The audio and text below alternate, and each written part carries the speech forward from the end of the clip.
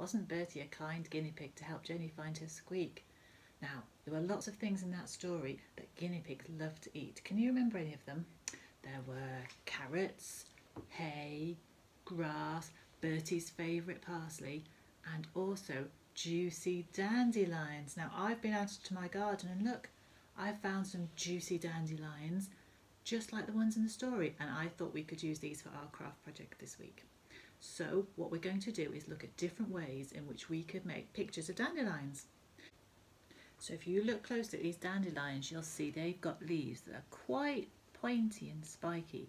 So we could start off by having a look at those and drawing on some paper or some card. Now, it doesn't matter if you don't have green paper or card at home, because you can draw in white and just colour it in green, but I've drawn a big tall long stem just like these dandelions have, and some spiky leaf shapes, a bit like long thin Christmas trees.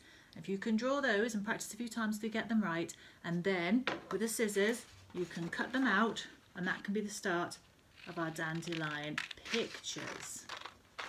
So there we go, I've cut out 2 long tall stems and 2 spiky leaves ready to start making my dandelion picture. Now there's lots of different ways that you can do the flower on a dandelion. If you have a look at one of these, you'll see they're made up of lots and lots of long thin petals. And I've got a few different suggestions from how you might want to make your petals on your dandelion, depending on the things you've got at home. Now I've started to make the petals on this dandelion using some paint and a fork. And make sure you check with the grown-up that it's okay to use a fork that you've got at home, but if you've got any yellow paint, you just need a little bit, so I'll just put some into this paper cupcake case to just give me a little amount to work with, and dip the fork into the paint and use it to make great big long thin petals on your dandelion, just like that.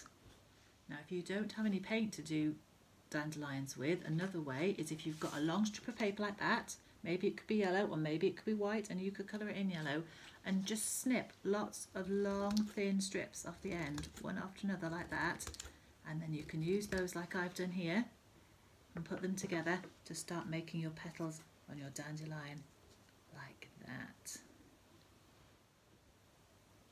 Now one more idea I had for a way you could create dandelion petals is if you've got any wool or string or embroidery threads at home, you can snip off lots and lots of pieces that are just the right length to stick onto your picture and make your petals.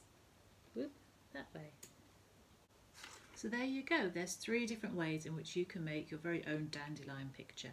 And if you wanted to make it look like the dandelions were really out in the garden, you cut yourself another strip of paper, either a green one or one you can colour green, and use the scissors just to make little snips into the paper all the way along, not quite to the bottom each time.